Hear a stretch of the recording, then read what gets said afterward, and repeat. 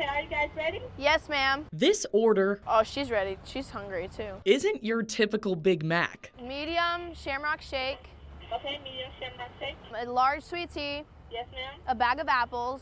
And a medium Oreo McFlurry. But it is a big deal. It just scares me. Good girl, honey. Right there.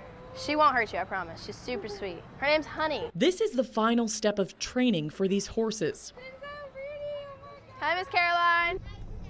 How are you? To get them comfortable being around people and different environments. So if their owner wants to take them to like an event that's in a town and it's busy, that's something we try to get them prepared for. Honey is the star of this photo. And then we'll take them anywhere.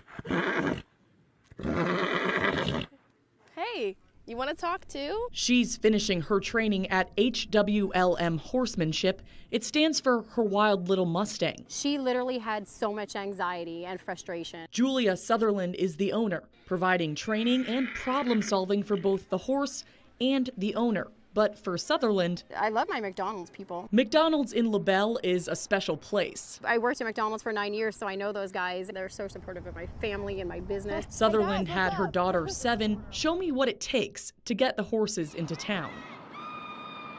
And says the lessons these horses learn at the drive-thru last a lot longer than the fast food. Because you're not just helping this horse be confident and safe for the rider, but you're helping that rider work through fears. Part of this nonprofit's mission is to work with children in the 4-H program and other kids dealing with trauma. And they need a good therapeutic situation, and this works. So whether it's on the ranch or with a side of ranch. That smells so good.